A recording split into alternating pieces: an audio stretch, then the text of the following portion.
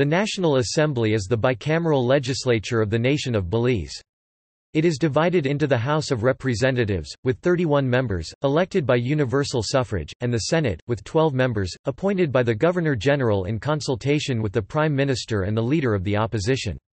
The presiding officer of the House is the Speaker, while the Senate is presided over by the President.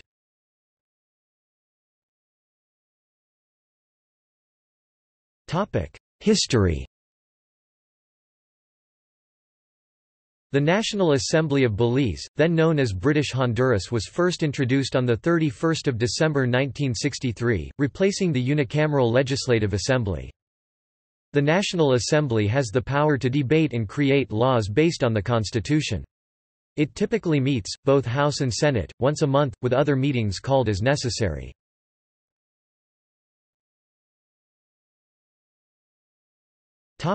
National Assembly Building, Belmopan. Since the relocation of the capital to Belmopan, the Parliament has sat at National Assembly Building, Belmopan since 1970.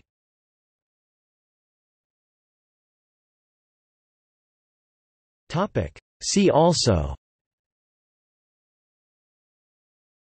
Politics of Belize, List of legislatures by country, Prime Minister of Belize, Governor-General of Belize.